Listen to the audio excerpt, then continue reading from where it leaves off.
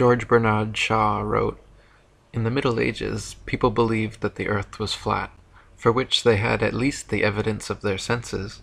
We believe it to be round, not because as many as 1% of us could give the physical reasons for so quaint a belief, but because modern science has convinced us that nothing that is obvious is true, and that everything that is magical, improbable, extraordinary, gigantic, microscopic, heartless, or outrageous is scientific."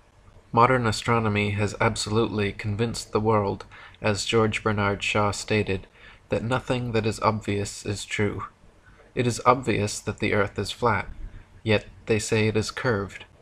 It is obvious that the world is motionless, yet they say that it moves. It is obvious that the heavens revolve around us, yet they say it is us that revolves. It is obvious that the stars are stars, yet they say the stars are suns. It is obvious that the sun is bigger than the stars, yet they say the stars are bigger than the sun. It is obvious that the sun and moon are the same size, yet they say the sun is 400 times larger. It is obvious that Earth is the only planet, yet they say there are over a septillion planets. It is obvious that up is up and down is down, yet they say it is not so. David Wardlaw Scott said, "With the modern astronomer, there is theoretically neither up nor down, though his experience belies his assertion every time he looks up to the heavens or down to the ground. Such aberration of intellect is really to be pitied." William Carpenter wrote, "Astronomer Denison Olmsted, in describing a diagram which is supposed to represent the earth as a globe, with a figure of a man sticking out at each side and one hanging head downwards, says, 'We should dwell on this point until it appears to us as truly up in the direction given to these figures as it does with regard to a figure which he has placed on the top.' Now a system of philosophy which requires us to do something which is really the going out of our minds by dwelling on an absurdity until we think it is a fact, cannot be a system based on God's truth, which never requires anything of the kind.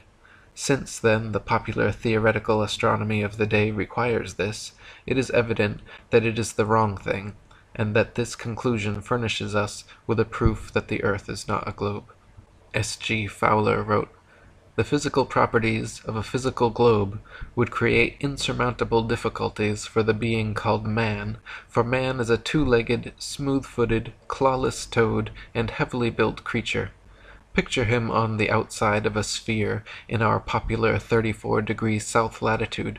He has his boots on, and his head is depressed in space 34 degrees to his feet. Consider him magnetized through his boots to the center of the globe, where the big magnet is located. Picture him looking down into the gaseous void, with his eyes gouging out of their sockets, and his heart in his mouth, and his prayer that his hobnailed boots will not lose their magnetism. No wonder the world's got brain-addled. The reader has been hoaxed by the stupidest manifest hoax ever perpetrated. It should be obvious that up truly is up, and down truly is down, that flat truly is flat, and still truly is still.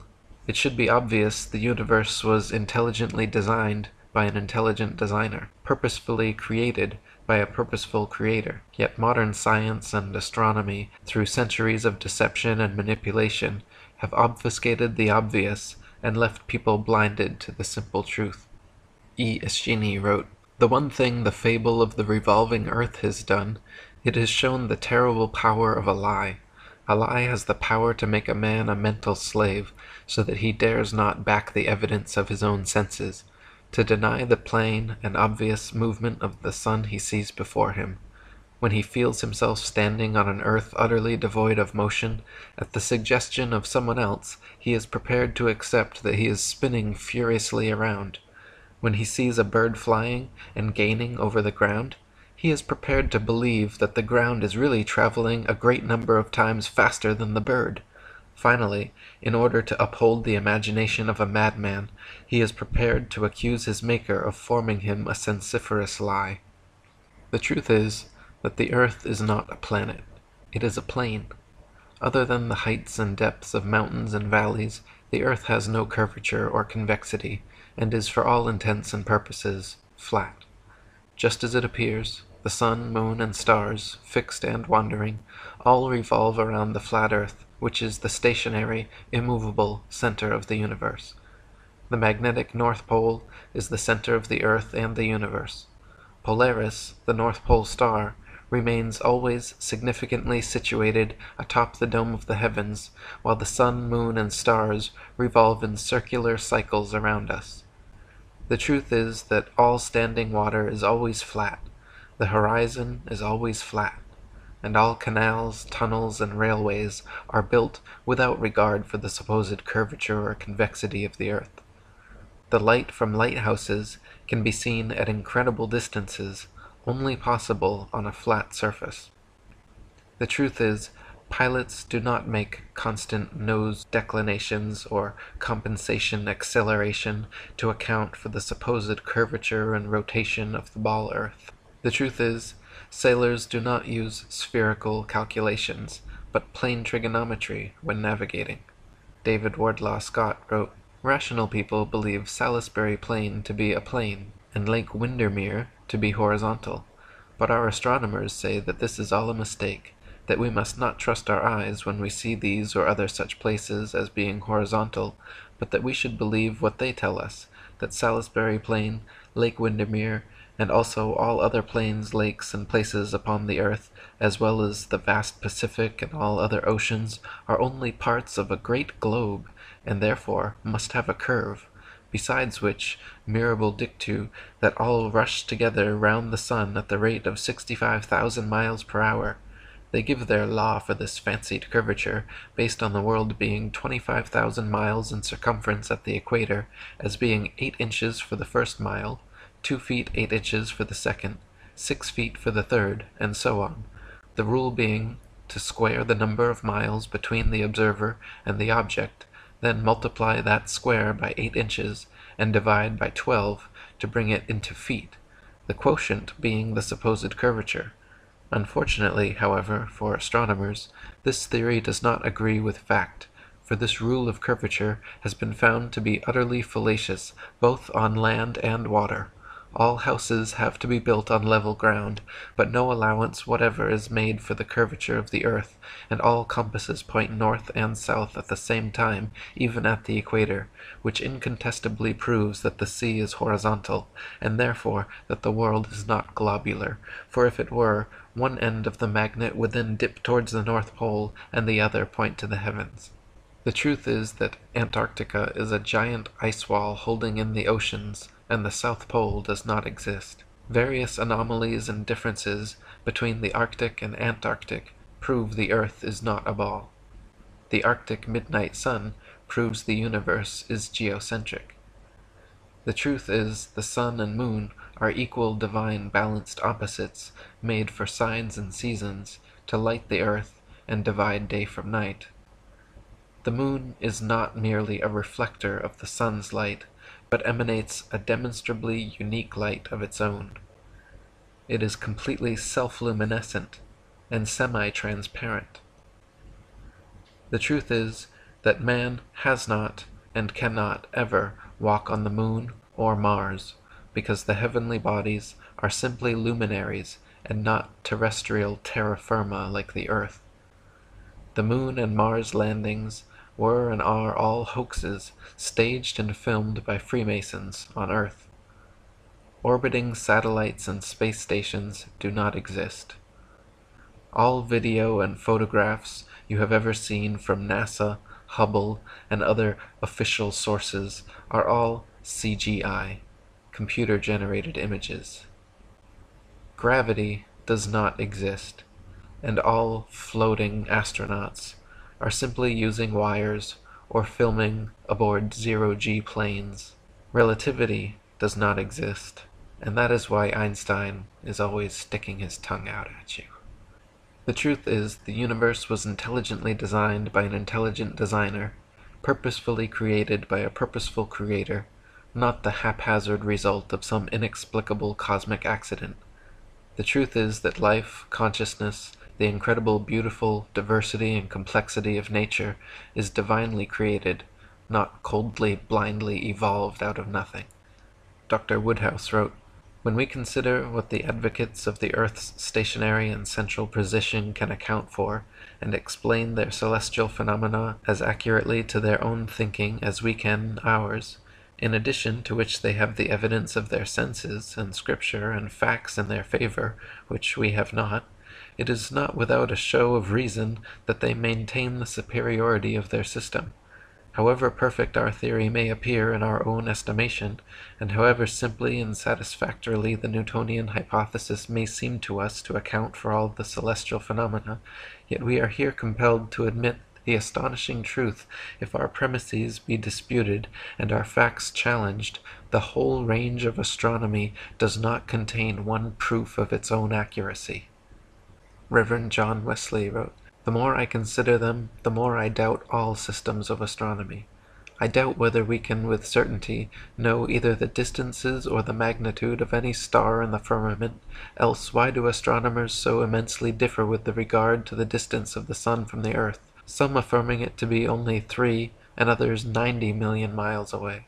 Thomas Winship wrote, "Many have been able to see through the delusions of modern astronomy.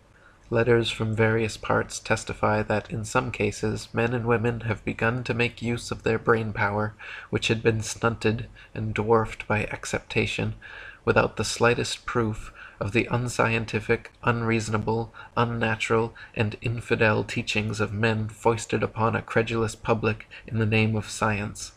Others, again, tell that the writers have thrown to the moles and to the bats the worldwide and almost universally believed hoax that we are living on a whirling sea-earth globe, revolving faster than a cannonball travels, rushing through space at a rate beyond human power to conceive, and flying, with the whole of the so-called solar system, in another direction 20 times the speed of its own rotation." In conspiracy research, the term globalist usually refers to internationalists, people in favor of a one-world order, but more literally and more accurately, as the UN World Government logo shows, the term globalist signifies those who propagate the centuries-old myth of a globe Earth. Heliocentrism and the ball Earth mythos have long been promoted by Masonic patriarchal pagan sun worshippers. In typical sun-worshipping fashion, the sun was made to be the most important and central entity of the so-called solar system. The earth was demoted to being a mere planet, like the wandering stars. All the fixed stars were turned into distant suns as well. The sun was said to be the only giver of light, and the moon demoted to a mere reflector of the sun's light. The sun was said to be the largest thing in our corner of the galaxy, bigger than the earth, moon, and planets. By removing Earth from the motionless center of the universe, these Masons have moved us physically and metaphysically from a place of supreme importance to one of complete nihilistic indifference. If the earth is the center of the universe, then the ideas of God, creation, and a purpose for human existence are resplendent. But if the earth is just one of billions of planets revolving around billions of stars and billions of galaxies, then the ideas of God, creation, and a specific purpose for earth and human existence become highly implausible. By surreptitiously indoctrinating us into their scientific materialist sun worship, not only do we lose faith in anything beyond the material, we gain absolute faith in materiality, superficiality, status, selfishness, hedonism, and consumerism. If there is no God and everyone is just an accident, then all that really matters is me, me, me. They have turned Madonna, the mother of God, into a material girl living in a material world. Their rich, powerful corporations with slick sun cult logos sell us idols to worship, slowly taking over the world while we tacitly believe their science, vote for their politicians, buy their products, listen to their music, watch their movies, sacrificing our souls at the altar of materialism. David Wardlaw Scott wrote, "Such discrepancies remind me of the confusion which attended those who in olden days attempted to build the Tower of Babel, when their language was confounded and their labor brought to naught. But no wonder is it that their calculations are all wrong, seeing they proceeded from a wrong basis. They assumed the world to be a planet with a circumference of 25,000 miles, and took their measurements from its supposed center, and from supposed spherical angles of measurement on the surface. Again, how could such measurements possibly be correct while, as we are told, the earth was whirling around the sun faster than a cannonball, at the rate of 18 miles per second, a force more than sufficient to kill every man, woman, and child on its surface in less than a minute? Then the earth is supposed to have various other motions, into the discussion of which I need not enter here, and will only notice that of its supposed rotation round its imaginary axis at the rate at the equator of 1,000 miles per hour, with an inclination of 23.5 degrees. E. Eschini wrote, Ptolemy had made it appear that the sun and stars revolved around a stationary earth, but Copernicus advanced the theory that it was the earth which revolved around a stationary sun, while the stars were fixed, and either of these entirely opposite theories gives an equally satisfactory explanation of the appearance of the sun by day and the stars by night. Copernicus did not produce any newly discovered fact to prove that Ptolemy was wrong, neither did he offer any proof that he himself was right, but worked out his system to show that he could account for all the appearances of the heavens quite as well as the Egyptians had done, though working on an entirely different hypothesis, and offered his new heliocentric theory as an alternative. Ptolemy shows very ingeniously that the earth must be at the center of the celestial sphere. He proves that unless this were the case, each star would not move with the absolute uniformity which does characterize it. He shows also that the earth could not be animated by any movement of transition. The earth, argued Ptolemy, lies at the center of the celestial sphere. If the earth were to be endowed with movement, it would not lie always at this point. It must therefore shift to some other part of the sphere. The movements of the stars, however, preclude this, and therefore the earth must be as devoid of any movement of translation as it is of rotation. The Ptolemaic geocentric system prevailed for over 1,400 years, and even thousands of years before Ptolemy, flat Earth geocentrism was the widely accepted truth. The modern ball-Earth heliocentrism, popularized by the likes of Copernicus, Kepler, Galileo, Newton, Einstein, and NASA, however, is a comparatively recent belief system that has been foisted upon an unsuspecting world for 500 years. Ptolemy never imagined the scientific magicians of the future would be so brazen, nor the public so gullible, as to accept that we see no parallax change in the stars after hundreds of millions of miles of supposed orbital motion, simply because all those stars are trillions upon trillions of miles further distant at a sufficient enough scale for no change in relative parallax to occur. How convenient! Yet another fact of modern astronomy which defies our common sense and experience.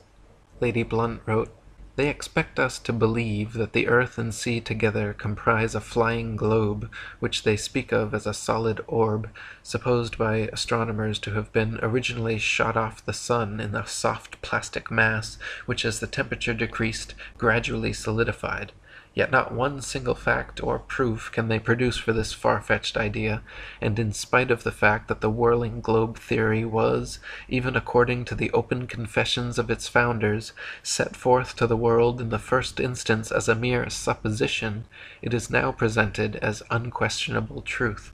Dr. Samuel Rowbotham wrote, It was said in effect by Newton, and has ever since been insisted upon by his disciples, Allow us, without proof, which is impossible, the existence of two universal forces, centrifugal and centripetal, or attraction and repulsion, and we will construct a theory which shall explain all the leading phenomena and mysteries of nature. An apple falling from a tree, or a stone rolling downwards, and a pail of water tied to a string and set in motion, were assumed to be types of the relations existing among all the bodies in the universe. The moon was assumed to have a tendency to fall towards the earth and moon together towards the sun. The same relation was assumed to exist between all the smaller and larger luminaries in the firmament, and it soon became necessary to extend these assumptions to infinity. The universe was parcelled out into systems, coexistent and illimitable. Suns, planets, satellites, and comets were assumed to exist infinite in number and boundless in extent, and to enable the theorists to explain alternating and constantly recurring phenomena which were everywhere observable, these numberless and forever extending objects were assumed to be spheres. The earth we inhabit was called a planet, and because it was thought to be reasonable that the luminous objects in the firmament, which were called planets, were spherical and had motion, so it was only reasonable to suppose, as the earth was a planet, it must also be spherical and have motion, ergo, the earth is a globe, and moves upon axes, and in an orbit round the sun. And as the earth is a globe and is inhabited, so again it is only reasonable to conclude that the planets are worlds like the earth, and are inhabited by sentient beings. What reasoning! What shameful perversion of intellectual gifts! Gabrielle Henriette wrote, Copernicus put forward the hypothesis of the revolution of the earth round the sun in order to explain the cycle of the seasons. His theory is not very satisfactory, seeing that the earth is supposed to be at its greatest distance from the sun in the summer, during the hot weather, and at its shortest distance in the winter, when the temperature is at its lowest. These unusual conditions, which clearly contradict the laws of nature as regard the effects of heat, are, it is said, due to the angle formed by the rays of sun as they fall on the earth's surface. It is also stated that the opposition of the seasons north and south of the equator is due to a tilt of the earth, first on one side and then on the other, which conveniently occurs at the right moment. Nothing is said, however, of the shifting of the waters of the sea and rivers which this change in the center of gravity and in the position of the earth would inevitably bring twice a year. It might also be assumed that, under those conditions, very high constructions would swerve from the vertical. The American skyscrapers and the Eiffel Tower, for instance, cannot be seen to lean right or left according to the seasons, although this should be a logical and natural consequence of the alternate inclination attributed to the earth. If the earth were a sphere that rotated daily on its vertical axis at a uniform velocity, revolving annually around the sun, it would follow that half the globe would always be sunlit, while the other half dark, every place on the globe receiving an equal amount of day and night. In actuality, however, the drastically varying lengths of day and night over the earth are consistent with the geocentric flat earth model. If the earth were a sphere, it would follow that the seasons the world over would be simultaneous, due to the distance from the sun. When the earth is farthest away from the sun, the entire globe should be ensconced in winter and recording the coldest temperatures for the year. When the earth is closest to the sun, the entire globe should be summery and recording the warmest temperatures for the year. In actuality, however, this is not the case. The frozen depths of Antarctica remain forever frigidly foreboding, while just a few thousand miles away it is tropical summer. How is it that the heat from the sun could supposedly come from an eyebrow-raising 93 million miles away to simultaneously burn the skin of beach bums in Hawaii while leaving Antarctic explorers frozen in their boots just a few thousand miles away? Dr. Samuel Rowbotham wrote, It is geometrically demonstrable that all the visible luminaries in the firmament are within a distance of a few thousand miles from the earth, not more than the space which stretches between the North Pole and the Cape of Good Hope. And the principle of measurement, that of plane triangulation, with invariably and accurately measured baseline, which demonstrates this important fact, is one which no mathematician claiming to be a master in the science will for a moment deny. All these luminaries, then, and the sun itself, being so near to us, cannot be other than very small as compared with the earth we inhabit. They are all in motion over the earth, which is alone immovable, and therefore they cannot be anything more than secondary and subservient structures, continually ministering to this fixed world and its inhabitants. This is a plain, simple, and in every respect demonstrable philosophy, agreeing with the evidence of our senses, borne out by every fairly instituted experiment, and never requiring a violation of those principles of investigation which the human mind has ever recognized and depended upon in its everyday life. The modern or Newtonian astronomy has none of these characteristics. The whole system taken together constitutes a most monstrous absurdity. It is false in its foundation, irregular, unfair, and illogical in its details and in its conclusions, inconsistent and contradictory, Worse than all, it is a prolific source of irreligion and of atheism, of which its advocates are practically supporters. By defending a system which is directly opposed to that which is taught in connection with the Jewish and Christian religion, they lead the more critical and daring intellects to question and deride the cosmogony and general philosophy contained in the sacred books. Because the Newtonian theory is held to be true, they are led to reject the Scriptures altogether, to ignore the worship, and doubt and deny the existence of a Creator and Supreme Ruler of the world. The facts and experiments already advanced render it undeniable that the surface of all the waters of the earth is horizontal, and that however irregular the upper outline of the land itself may be, the whole mass, land and water together, constitutes an immense non-moving circular plane. If we travel by land or sea from any part of the earth in the direction of any meridian line and towards the northern central star called Polaris, we come to one and the same place, a region of ice, where the star which has been our guide is directly above us, or vertical to our position. This region is really the center of the earth, and recent observations seem to prove that it is a vast central tidal sea, nearly 1,000 miles in diameter, and surrounded by a great wall or barrier of ice 80 to 100 miles in breadth. If from this central region we trace the outline of the lands which project or radiate from it, and the surface of which is above the water, we find that the present form of the earth or dry land, as distinguished from the waters of the great deep, is an irregular mass of capes, bays, and islands, terminating in great bluffs or headlands, projecting principally towards the south, or at least in a direction away from the great northern center. If now we sail with our backs continually to this central star Polaris, or the center of the earth's surface, we shall arrive at another region of ice. Upon whatever meridian we sail, keeping the northern center behind us, we are checked in our progress by vast and lofty cliffs of ice. If we turn to the right or to the left of our meridian, these icy barriers beset us during the whole of our passage. Hence we have found that there is a great ebbing and flowing sea at the earth's center with a boundary wall of ice, that springing or projecting from this icy wall, irregular masses of land stretch out towards the south, where a desolate waste of turbulent waters surrounds the continents, and is itself engirdled by vast belts and packs of ice, bounded by immense frozen barriers, the lateral depth and extent of which are utterly unknown. How far the ice extends, how it terminates, and what exists beyond it, are questions to which no present human experience can reply. All we at present know is that snow and hail, howling winds, and indescribable storms and hurricanes prevail, and that in every direction human ingress is barred by unsealed escarpments of perpetual ice, extending farther than eye or telescope can penetrate, and becoming lost in gloom and darkness. What remains unknown at this time are the extent of the Antarctic ice wall. How far can one travel southwards atop the ice? Is it just water, snow, ice, and darkness forever? Or is there some limit, like the glass wall in the Truman Show? Is there a limit to space? Is the universe infinite, or, as the Bible claims, contained within a physical firmament, the vault of heaven? What exists beneath the mighty deep? Is it just deeper and darker water, going downward forever? Or is there some limit? Dr. Samuel Rowbotham wrote, "If the earth is a distinct structure standing in and upon the waters of the great deep, it follows that unless it can be shown that something else sustains the waters, that the depth is fathomless.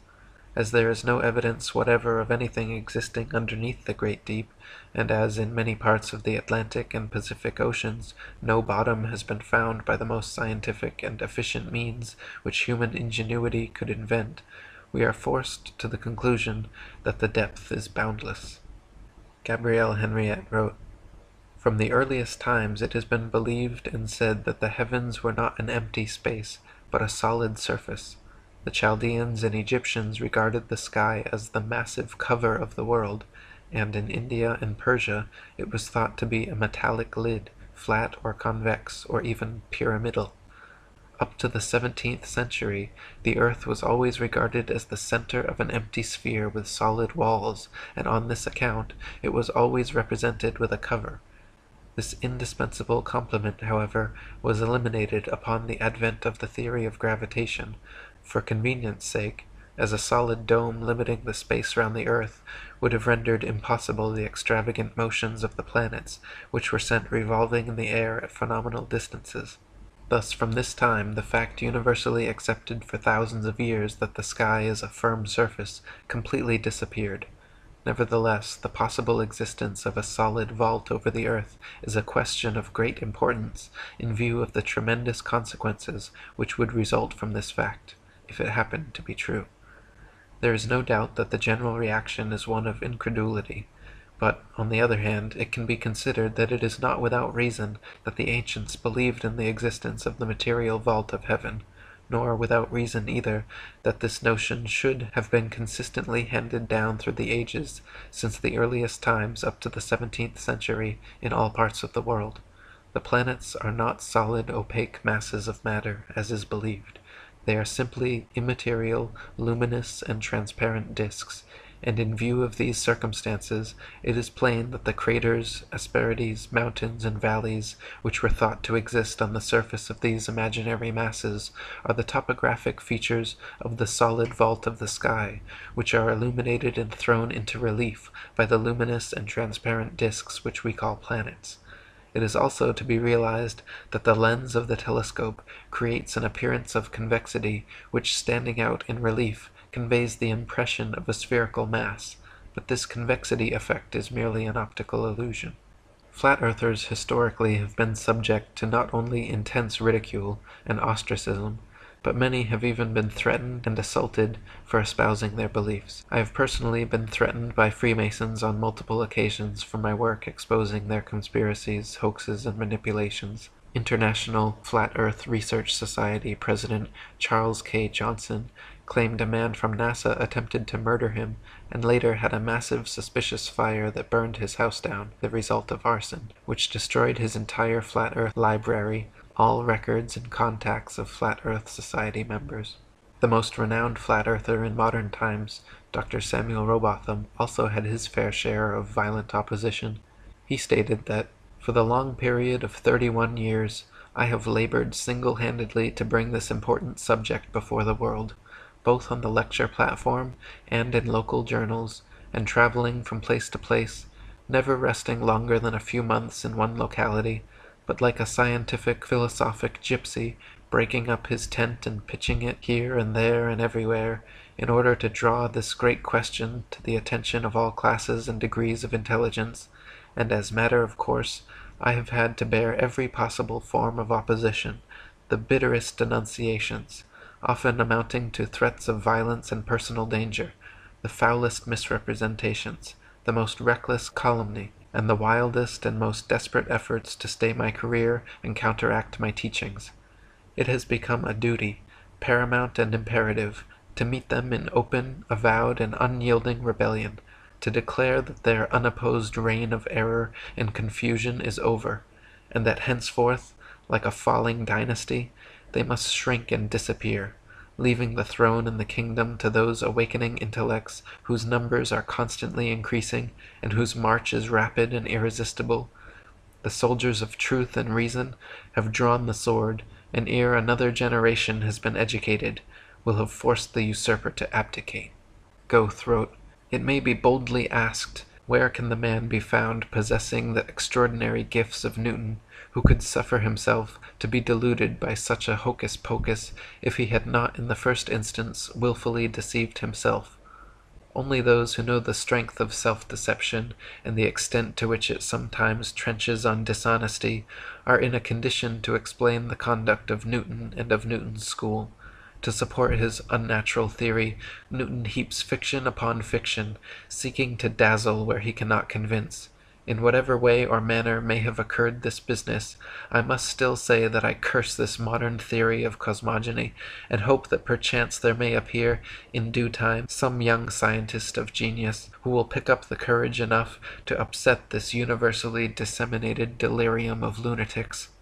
David Wardlaw Scott wrote, I could easily cite other good authorities to similar effect, but I think enough have been already given to show that the absurdities of modern astronomy have not been palmed upon the world without a strong protest from thoughtful minds, and I sincerely trust that the following pages may prove useful to some honest thinkers, not only in exposing the fallacies of this chimerical science, but in showing the true position of the world as proved by facts in nature.